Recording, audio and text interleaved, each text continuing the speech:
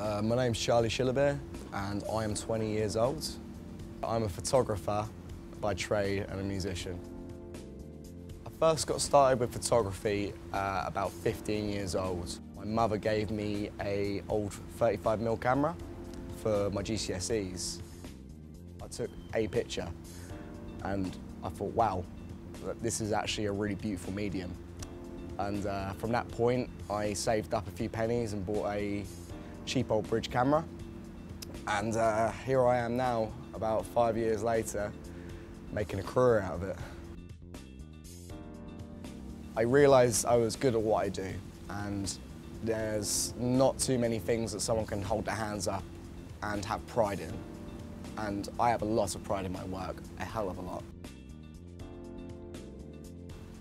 I realised that there's a hell of a lot you can do with Photoshop.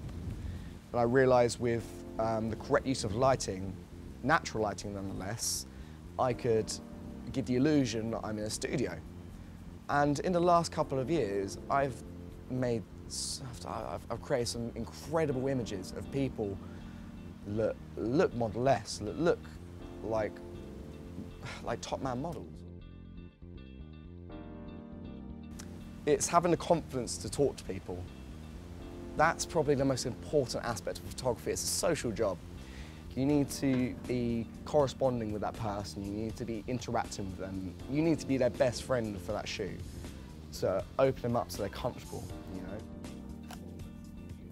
A lot of photographers will tell you to shoot the shit out of everything, and it has some truth in it. You need to get all the photos you can, but you need to think about the composure and composition of your shot.